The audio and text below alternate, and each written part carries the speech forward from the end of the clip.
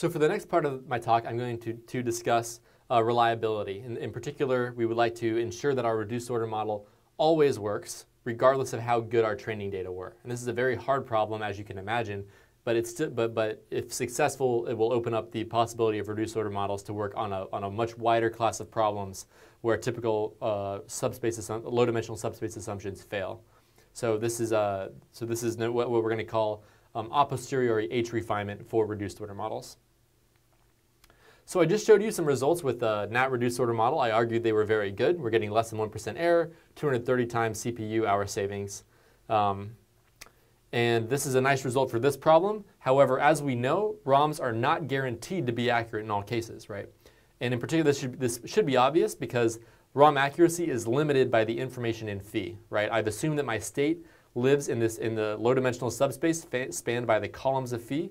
So if that assumption fails or breaks down in some way, our reduced order model will not be accurate. So I've just showed you a problem that is quite complex where reduced order models work. I'll now show you a much simpler problem on which reduced order models fail. So let's consider the Invissenberger's equation in one dimension. So it's a one-dimensional problem, and all this equation describes is a shock propagating from left to right through a domain. So what I'm going to show you is basically we're going to start with some initial condition, and the shock wave is going to move from left to right through this one-dimensional domain. And what I'm going to try to simulate is this Invissenberger's equation for 50 seconds, which is enough to get the shock to move all the way out of the domain. And I'm going to train my ROM by collecting snapshots only for the first 2.5 seconds of the shock moving. So we're going to have a domain. I'm going to train the ROM for the shock moving, let's say, a little bit through the domain, and then try to predict with the ROM for the entire time interval, right? Furthermore, my ROM won't be reduced all that much. We're going to go from 250 to 150, so we've barely reduced the dimensionality. Yet I'll show you that the reduced order model fails miserably. So what we're showing here is the conserved variable as a function of space for different time instances. So the shock is moving from left to right as I promised. You can see the full order model, which is in black, is just describes a simple shock propagation with some growth. And the reduced order model works really well for the first 2.5 seconds, but then because it knows nothing about shock positions past 2.5 seconds, because I've stopped the training at that point, the ROM completely blows up and doesn't generate anything useful beyond 2.5 seconds, right? So another way to think about this is that the ROM is inaccurate when it's outside the predictive domain of phi, right? We violated our subspace assumption, so there's no way that the ROM can work. So what are ways that we can get around this? So folks have looked at adaptation methods, and if you look in the literature, you do a literature search and you look for ROM adaptation, you can classify most of the approaches that have been developed as a priori adaptation methods, which is not really what we're looking for. These methods essentially develop a unique reduced order model for separate regions of the input space, time domain, or state space, meaning that they somehow divide the input space up, build a reduced order model that's specially tailored for different parts of that input space, and then as the ROM is used in different parts, they can adapt the ROM to that part of the space, which is a very nice idea, but it provides no mechanism to improve the ROM a posteriori. So this is really an a priori adaptation set of methods. So it's not relevant to what we want to do, although they can be useful in many cases. If you look to what people have done for a posteriori adaptation, there's really been only one method, and that is sort of the simplest thing that you might imagine, which is taking our reduced order model, tracking if it's working well by evaluating, let's say, the residual, and if it fails, we're going to revert to the full model for that time step, solve the full model, which is very expensive, and then add that solution to our reduced basis, right? That will enrich the basis in some way, which is nice. You have a way of improving the ROM, but it's obviously very expensive. It's going to incur essentially a full order model simulation. And furthermore, if you imagine applying that to our shock moving, what this approach would produce is basically every time that we get outside of our training regime, we'd solve the full model, add that to our basis, the shock would move, my ROM would again fail, I'd have to again solve the full model, and so on. So basically what would happen is past 2.5 seconds, I would only be solving the full order model, right? Which is not very attractive, especially when we consider fluid dynamics problems where we have a lot of discontinuities moving, we have a lot of advection dominated flows, and so on. So what our goal is to devise some cheap mechanism to improve or refine the reduced order model a posteriori. And here's the main idea of this approach. So what we developed was a ROM analog to mesh adaptive H refinement. So if you're familiar with P1 finite elements, you know that H adaptation as applied to finite elements works as follows. We start with, let's say, P1 finite elements in one dimension. we have a given basis vector. We can then split the support of that vector into multiple vectors with the same polynomial degree, but we're going to split the support over multiple elements, right? So this is a way that you can think about finite element H refinement. So what would an analog be in discrete space if we are dealing with vectors and not necessarily functions that are distributed over space, because we're thinking about finite volume methods where you may not have this type of time continuous description. So what you can do is take a given basis vector, right? And we can actually split the support of that up into multiple vectors where the white entries here simply imply zeros, right? So the idea is we're going to take a vector, split it up into multiple vectors, and in doing so we can generate a few nice properties, even though it seems like an obvious thing to do, right? Number one, we generate hierarchical subspaces. The range of a given vector is obviously a subspace of the range of that split up vector, because we can always recover this vector if the coefficients that post-multiply this matrix are all identical, right? So we're generating a hierarchy of subspaces similar to finite element H refinement. And furthermore, we know in the limit of full splitting, we recover the full order model, right? This is assuming that all the entries of this vector are non-zero. So this is kind of obvious to see in pictures that if we split this thing out all the way, the range of a diagonal matrix with all non-zero entries is Rn, which is by definition the full order model, right? Solving the full order model over a basis of full dimension is the same as solving the full order model. So this is a really nice way of doing this. We don't have to ever go back to the full order model, and we can always refine our reduced order model and eventually approach the full model in doing so. But the question is, how do we do so efficiently and hope to generate a fast convergence rate? So here's how we do this. We essentially adopt all of the ingredients that have been applied for goal-oriented refinement in finite elements, finite volumes, and so on. So I'll first present the adaptive algorithm we're going to use. I'll then explain specifically how we refine these basis vectors, because there are combinatorially many ways to split up a given basis vector. And I'll then explain how we choose which vectors to split. And we're going to use dual-weighted residuals as error indicators for that purpose. So what's the adaptive algorithm? How does this actually integrate into our time-dependent simulation of the reduced order model? So let's assume we're at a given time step n. We have some basis, phi. What we're going to do is first solve the reduced order model. Let's say it's a Galerkin model. This could also be psi if it's LSPG. So we solve the reduced order model for the current ROM solution. We then have some error indicator. I'll explain later what that is, but let's think of it as just a residual norm. If our estimate of the output error is too large, we then refine the basis and keep solving the ROM until we satisfy that tolerance, right? So we're going to basically keep refining our basis until we're accurate enough for what we demand. And then every so often, we're going to reset our basis so it doesn't keep growing in time, right? This is just to keep things low dimensional. What does the refined step look like? We're going to start with an initial basis and a current solution, and we're going to output a refined basis. And we're going to follow the solve, estimate, mark, refine method that's commonly pursued. So we first compute a prolongation operator, which I'll explain, and a fine basis. So we have our current basis. We have then a fine basis that corresponds to that current basis being split. We then solve for error indicators. So we're going to compute a coarse adjoint solution. We then estimate by using those coarse adjoint solutions to compute error indicators tied to the fine basis. We'll then use those error indicators to mark the vectors that we want to split. So if a vector generates many children split vectors that have large error indicators, we're going to choose that one to split. And then for all the ones we've identified, we refine them by splitting those vectors up. And we may have to apply QR factorization with column pivoting to remove possible rank deficiency from our basis. And that's sort of essentially in a nutshell how the refinement works. So now we'll discuss namely ingredient 2, which is how we compute the prolongation operator and the fine basis. And then after that, I'll follow with how we solve and estimate by doing this dual-weighted residual approach. So how do we refine? So we reason about refinement as follows. We essentially construct a tree data structure that encodes the way in which we're going to split a given basis vector. So the way that you can interpret this is a basis at a current node. So a current node is characterized by an index, let's say just d equals 1. And a child function which describes the topology of this tree. So if a vector in state 1 is split, it's going to then become 2 vectors in states 2 and 3. Right? That just describes the topology of the tree. This element function then describes describes what elements of a vector in that state are non-zero. Right? So if in this example I have a 6-dimensional problem. So if every vector starts off in state 1, meaning that it's dense, so all entries 1 to 6 are non-zero, right? If I imbue this with the following requirements, I can then recover nice properties. So I'm going to enforce that my root node includes all elements, meaning that I'm going to allow all vectors to be dense to start with. Each element has a single leaf node, so 1 to n, I mean in this case 1 to 6, all is characterized by a single leaf node, right? So each of these elements has one leaf node. So what that means is that when we split, if we completely split something up, we can recover the full order model. Disjoint support of children, so we're going to make sure that we're splitting into vectors of disjoint support, and obviously the union of the children, of the elements of the children equals the elements of the parents. It turns out, and we've proven this in our paper, that conditions 1 to 2 ensure that we converge to the full model, and in condition 4 guarantees hierarchical refined spaces. So here's an example just to build some intuition. Let's say we start with a vector in state 1, right? It's just going to be a dense vector with these entries.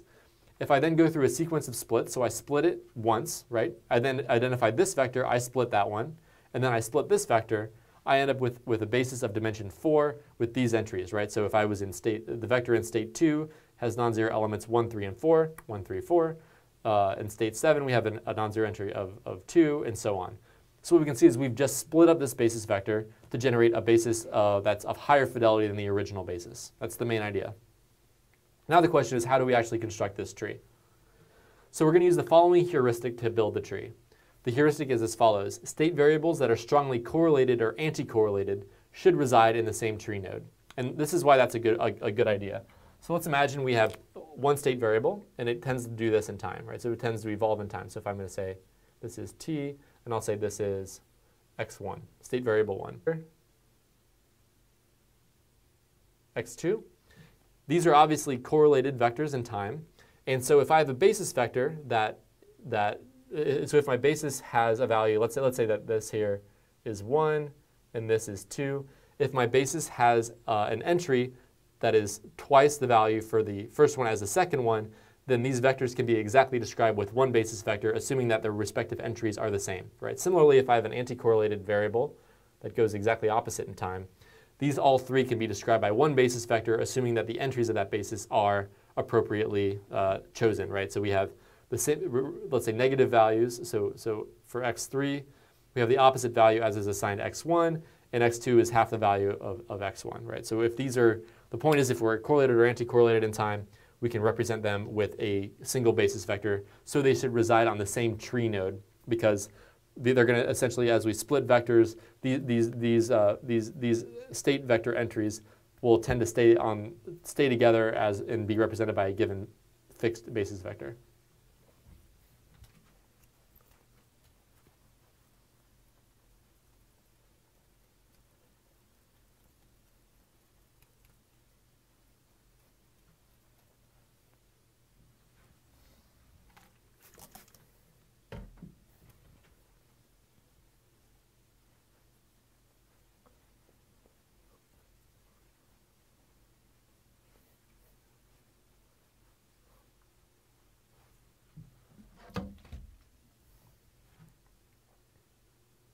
So here's how we actually enact this in practice. So we take our state variable observation history. So let's say we return to our snapshot matrix, right?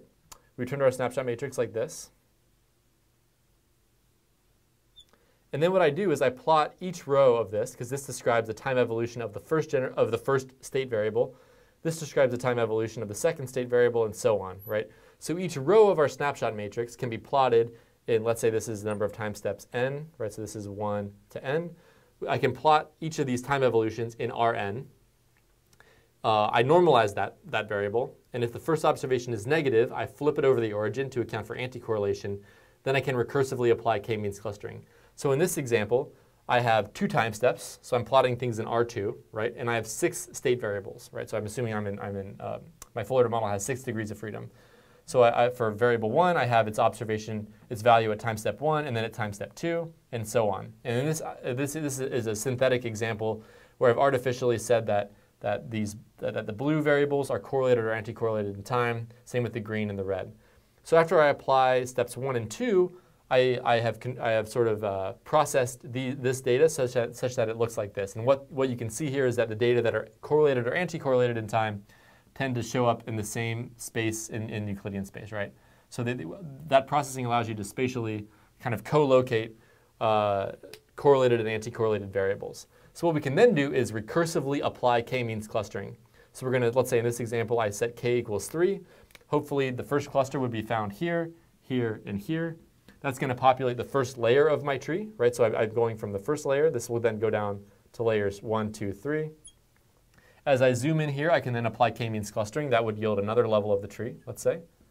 And if I apply k-means clustering within this cluster, that would yield another cluster and so on. So I can recursively build up this tree by this mechanism.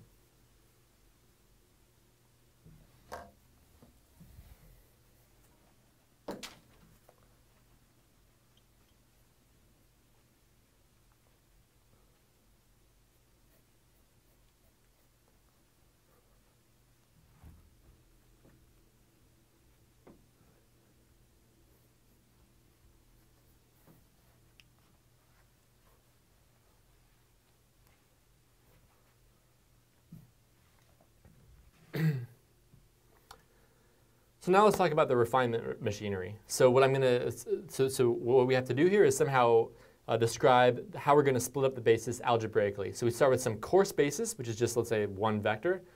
If I then split it up according to the tree I've defined, I can then define a fine basis, which is just the split up basis, and a prolongation operator, which is trivial in this case. It's just a vector of all ones. This is really interesting because in the typical case of refining finite elements, this prolongation operator is not trivial to devise. Usually you need some kind of interpolant of the coarse solution onto some embedded fine mesh. In our case, it's very trivial to define, right? So we have a coarse basis, a fine basis, where the fine basis is of dimension that is associated with the number of children in the parent. The prolongation operator, which is all ones actually in this case. The prolongated generalized coordinate, so I can hit my coarse solution with the prolongation operator to get that in the fine coordinates. And then a restriction operator, which is not unique, but we use the Moore-Penrose pseudo-inverse to define it. So using this notation, we can then define what how we develop these error indicators. So the way we do this is we do a dual solve on the coarse grid, so on our coarse basis, and we then prolongate that to our fine basis. Very similar to how it's done typically in finite elements. You do a dual solve or an adjoint solve, and you prolongate that to an underlying fine mesh. So the idea of dual-weighted residual error indicators is we can make it goal-oriented, so we reduce the error in some specific output quantity g, and it's going to be completely analogous to duality-based methods for a variety of discretization methods. So here's how it works. So we start with some output that we care about g, and we approximate its value at the unknown fine solution to first order about the known coarse solution, right? So we can compute this, and we compute the Jacobian of that. And then what we have on the right-hand side is the increment in the solution from the known coarse solution to the unknown fine solution, right? So this is my increment in my solution. And I've prolongated the coarse one to represent them in the same coordinates. What I then do is approximate the fine residual. So we know that if we're using Galerkin, for example, this fine residual will be 0 by definition. I can approximate again this to first order about the known coarse solution. So here's just the expression, the first order expression about the coarse solution. We get the same solution increment showing up on the right-hand side.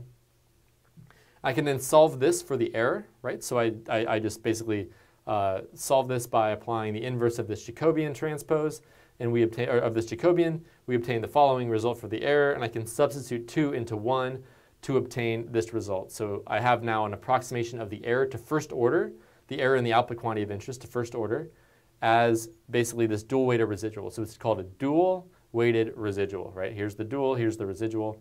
And this adjoint solution is going to satisfy this system of equations. So this is just simple linear algebra. If you want to convince yourself, you can derive this for yourself. The point is, we first solve for the coarse adjoint solution. We know the residual. We substitute it here to get a first-order approximation of the error in the quantity I care about. However, this is a little bit expensive, right? We want to avoid fine solves because we're at our current coarse representation with an unsplit basis. So we're going to approximate this fine adjoint solution as a prolongated coarse adjoint solution. So it's very simple. We just simply introduce a coarse counterpart of this adjoint solution. So we compute y hat big H. And we then prolongate that to the fine coordinates, right? So we prolongate it according to this equation, and then we make that, and then we substitute into this guy here, and we obtain a first order approximation of the error now using a cheaply computable dual solution. Turns out this right-hand side can be bounded by cheaply computable error indicators delta, this delta is just a dual eta residual component. So what this is saying is that each potentially fine basis vector is given an error indicator that somehow tells us about how poorly we're representing the output quantity of interest. So the way that our dual eta residual the way that we're going to identify basis vectors to split is we'll look at all of its children, sum up all of those error indicators, and the parent that has the children that have the worst error indicators is going to then be split. That's how we actually use this in practice. So what I'll do now is basically show you this exact same example. I showed you that it did not work, and now I'm going to equip the method with H-adaptivity. So I'm not going to change anything about the problem setup. I'm going to train over the exact same time interval, but I'm going to equip the ROM with H-adaptivity. Okay, same training, everything else is the same. And this is what we get. So the point here is that the average is obviously I'm tracking the shock over time arbitrarily accurately. And the reason I'm able to do that is because if my ROM is detecting it's inaccurate, I'm splitting up the basis vectors such that I capture locally that shock. And I know that eventually I'll get to the right solution. So the question is, how fast am I converging? And the answer is actually quite fast. So I start off with a basis of dimension 10. And over time, my average basis dimension is only 44. The example where the ROM failed, the previous example, the ROM was of dimension 150. So I've actually cut the ROM dimension in a third and improved the accuracy by many orders of magnitude by equipping it with H refinement. So you can think of this as that my ROM is actually using the correct reduced basis locally, and it's doing so without ever doing any full order model solves. I'm simply splitting up my existing basis in a goal-oriented dual eta residual way. And this really allows the ROM to capture phenomena that were not present in the training data. And this is really exciting for a variety of applications because when we apply ROMs to nonlinear dynamical systems in real engineering scenarios like the cavity I showed earlier, you can never be sure that that assumption is going to hold. So this provides the ROM with a fail-safe mechanism that allows us to state that we know that the ROM will always recover the full solution in some limit. Another nice attribute is that H-adaptivity enables error control. So let's say that I make my error requirement stricter and stricter, then my H-adaptivity will deliver a more and more accurate response. It has to because it will converge to the full model eventually. Of course, you pay some penalty for that in terms of cost. It gets more expensive as we turn up the accuracy requirements. So what we see here is as I again go from a modest tolerance to a tighter tolerance, the average basis dimension increases from 33 to 53. So we're getting a higher dimensional ROM on average. The relative error is of course going down to way less than even 0.1% in that case. And the online time is going to go up because our basis is getting more expensive. So, this is basically to be expected, but it's nice because we know that our ROM can always deliver any accuracy that we require of it. So just to summarize, adaptive H refinement via splitting allows us to incrementally improve the ROM. It doesn't require any large-scale operations. It enables error control, and it extends the utility of ROMs to hyperbolic PDEs characterized by advection-dominated phenomena. And so the reference is in IJNME, and I'd be happy to have any feedback if anyone is interested in learning more about that method or has any comments.